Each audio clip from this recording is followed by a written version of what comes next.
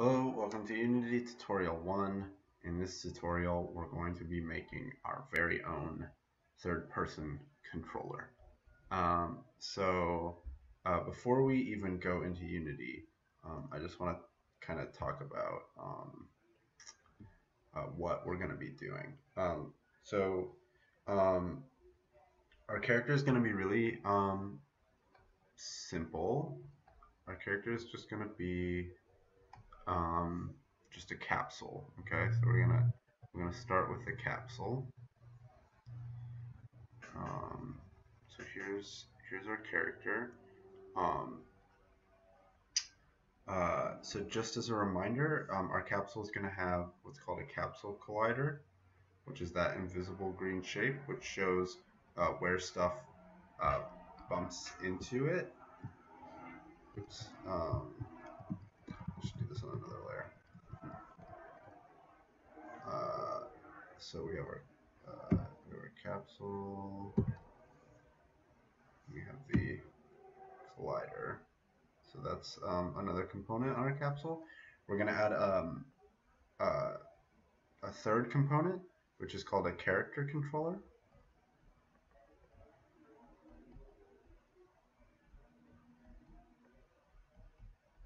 And a character controller is a Unity component, which we add to our capsule, which will allow us to move it.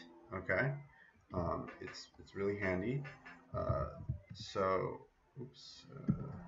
So in order to move our character, what we need to do is we need to take the player's inputs, which is going to be from the arrow keys or WASD,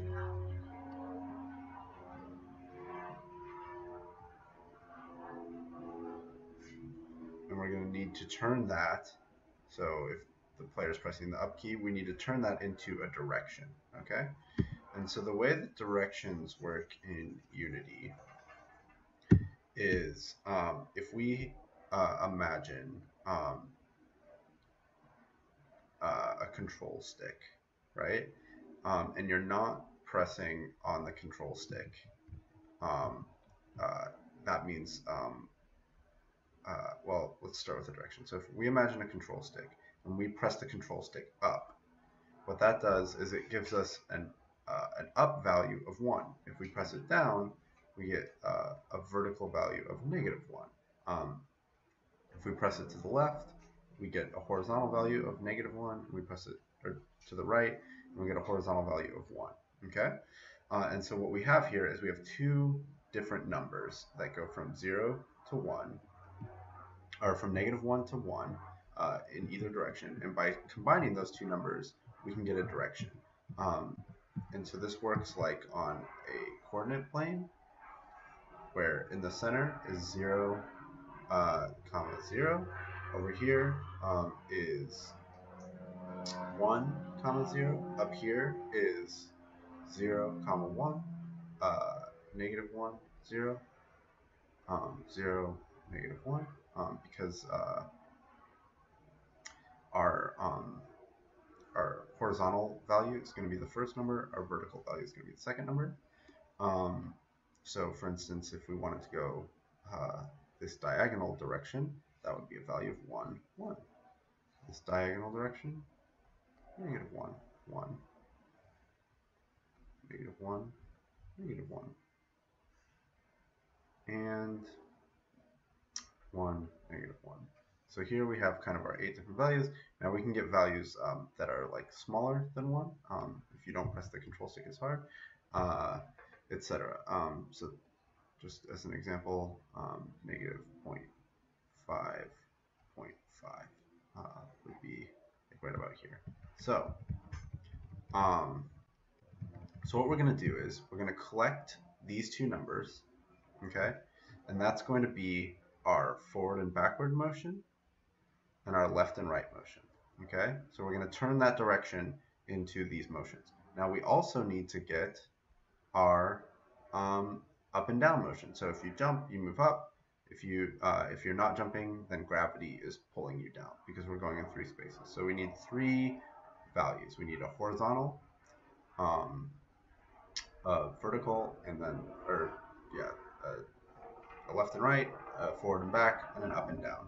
So that's going to be our three values, and that gets stored in a Unity type called a vector 3. And a vector 3 has an x value, a y value, and a z value. So we're going to get this x, y, and z value, and then we're going to give it to the character controller, and the character controller is going to make our character move. Um, so let's go into Unity. Okay, so we have a new project here. So in order to keep our project organized, I want to create some folders. So I'm going to create a scripts folder. I'm going to create a materials folder. Oops, I created that in the scripts folder, so I'm just going to drag it back into assets. Materials, scripts, and I'm going to create a scenes folder. Okay, so this is our this is a new scene. So first thing I'm going to do is I'm just going to save it as character controller. I'm going to drag this character controller scene to my scenes folder. I'm going to create another folder called prefabs, which went into our scenes folder. I'm just going to drag it back to assets. So now we have materials, prefabs, scenes, and scripts. So we need to set up a place for our character to walk around. So let's create a cube for that, or a plane. Let's use a plane. So this is going to be our plane. I'm going to set it to position x, y, and 0 at z, z, z. So a vector 3 is also a position, it's also a rotation, it's also a scale. And I'm going to increase the scale to 5, 5, 5. So now I have a nice big area for our third person character to walk around in. And I'm also going to give it a color. So I'm going to open up materials, go to create material, and I'm going to give it a green color so it can be kind of like grass. So I named my material green. I'm going to click on this little color box to change the color to green. I'm going to drag that onto my ground. Sorry about the helicopter. So there's our ground. Now we need a character, and so our character is going to be this purple capsule. So just to prepare, I'm going to create another material, give it purple, and I'm going to give it a color. And so this material inspector window is coming up because I have my material selected, so that's how I'm able to edit this material's color. So to create our character, let's just create a 3D object capsule. It looks like it's below the ground. So if we move it to 0, 0, 0, that'll put it right in the center of our map, and then I can drag up the character so it's just above the ground there, and give it the purple color. I'll just drag that over here. Okay. So we have our player basically, and remember one thing we needed was a character controller. And so the way we add a character controller is it's a component, and it'll add to our kind of list of, we have 4 components right now: transform, mesh filter, capsule collider, mesh renderer. And so this is the mesh filter is basically just the shape of the object. The mesh renderer gives that shape color, makes it cast shadows, etc. And the capsule collider is that green outline we were talking about. So if I turn off the mesh renderer, you can see the capsule collider. So we're just going to add another component, and this is going to be called, I'm just going to search in the little search bar, I'm going to search for character controller. And so that's just going to add this 5th component here. Character controller, it has some values which affect how much this can move, like on slopes and stuff, but we're just going to leave that alone for now. So to get started, in order to make our character controller move, we need to give it a script. So I'm going to open up my scripts folder, click create, go to C# script, and that's going to give us a new script. And so I'm going to name it third person controller. And this is all one word, but with each of these three words capitalized, so you can read it better. And this is in what's called um, uh, Pascal case, which means the first letter of each word is capitalized, including the first word. So let's open this up. So if I double click on it, it's going to open up a program called MonoDevelop. And MonoDevelop is where we're going to edit our script. So notice this script has these two usings at the top. Those are called libraries, and that's what's getting imported. It's like code we can use. Then we have our public class third-person controller mono behavior. So this line is the name of our class and lets us know that it's a class, and a class is a script. So a script creates a class basically. So that's what we have here, and then we have a left curly bracket, which if you click on it, shows that it's paired with this one at the bottom. So everything between those curly brackets is what's called our class body, and our class body is where we're going to be editing. So we're not going to put anything outside of these curly brackets, either before or after, unless I say so, which we won't today. Like I was saying in the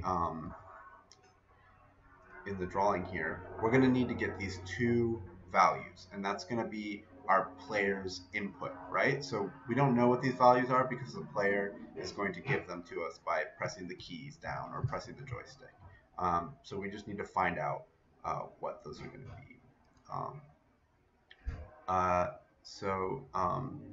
These are both going to be type float, and one is going to be horizontal, and one is going to be vertical. So notice I didn't put public. That's because we don't, the player is going to create these values. We don't need to affect them ever. So we'll just keep them private, basically. So float horizontal, float vertical. And we need to assign these every frame of our game. So we need to be checking the whole game if the player is inputting it all. So we're going to assign them in our update method. So just to take a step back, our class or our script comes with two methods. There's void update, which starts with void, which is the type, update is the name. It has two parentheses for the arguments and then two curly brackets. And so notice this whole method is inside of our class, okay? So when I highlight this whole thing, this is the whole method. So when we want to edit this method, we're going to be typing in between its curly brackets, okay? Same with start. Start's a whole method, has all the basic parts of a method. These lines here are called comments, and we're going to be adding some comments. So the way you add a comment is two backslashes. But to start, we're going to assign our horizontal float to, so we're going to take, if I start typing horizontal, it'll appear because we set it up here. So we're going to assign horizontal to the player's horizontal input, basically. So like the left and right arrow. So we're going to say equals. Now we're going to access a Unity class called input. An input has a method on it called getAxes, and that's going to let us get the horizontal axes by name. Okay.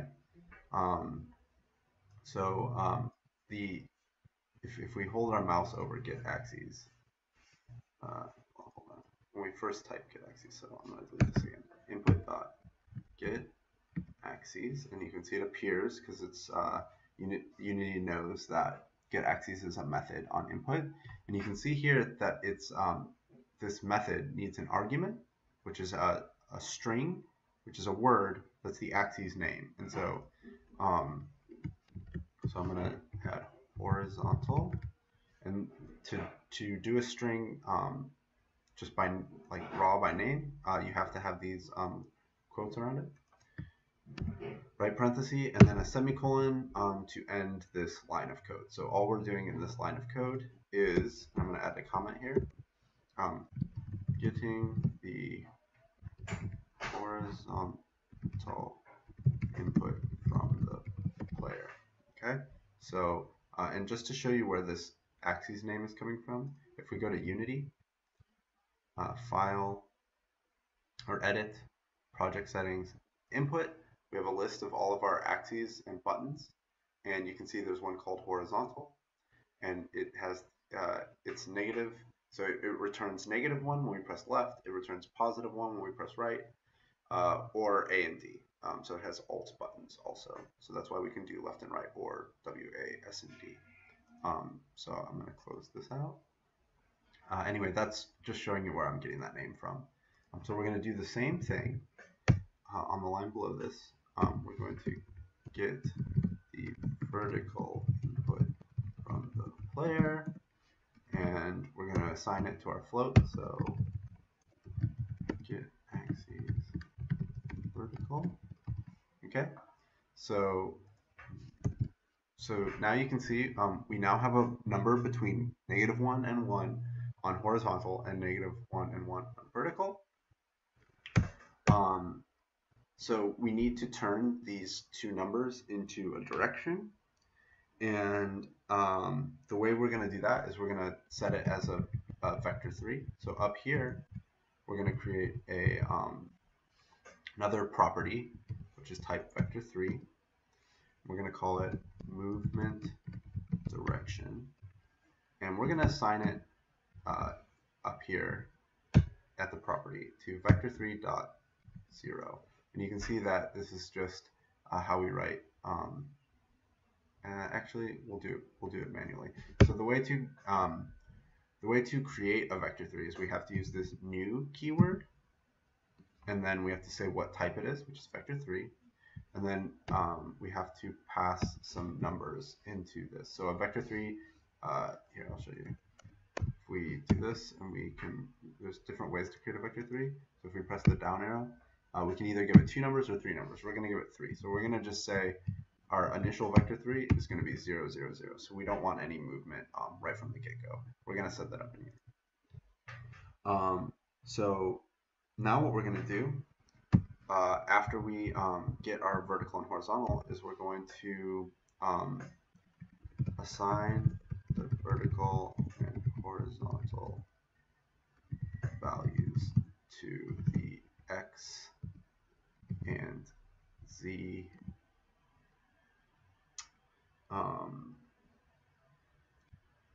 to the X and Z fields of movement direction.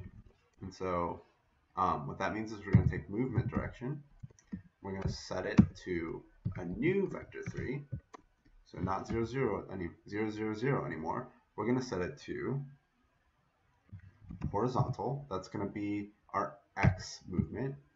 0 is going to be our Y movement. And vertical is going to be our Z movement. And I'll show you why. So if we go to Unity, we click on our capsule. So X, which is the red arrow, is going to be moving left and right. Okay? And then Y, which is the green arrow, is up and down. So we're going to set that to 0 for now. We don't want the character to move up and down. And blue, which is the Z arrow, is going to be forward and back. So we're going to take the vertical input and set it to Z, forward and back. The horizontal input, set it to X, left and right. And then we're going to have the character move there. And the last thing we need to do for right now is we need to take the